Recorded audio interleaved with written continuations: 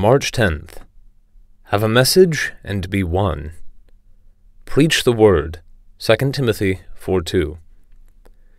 We are not saved to be channels only, but to be sons and daughters of God.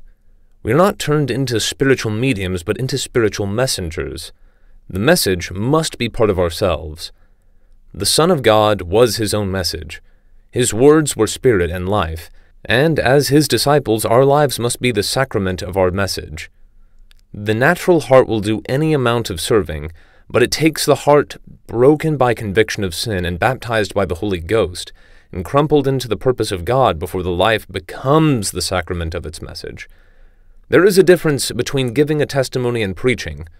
A preacher is one who has realized the call of God and is determined to use his every power to proclaim God's truth.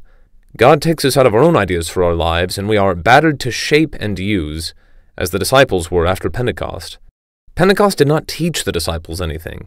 It made them into the incarnation of what they preached. Ye shall be witnesses unto me. Let God have perfect liberty when you speak. Before God's message can liberate other souls, the liberation must be real in you. Gather your material and set it alight when you speak.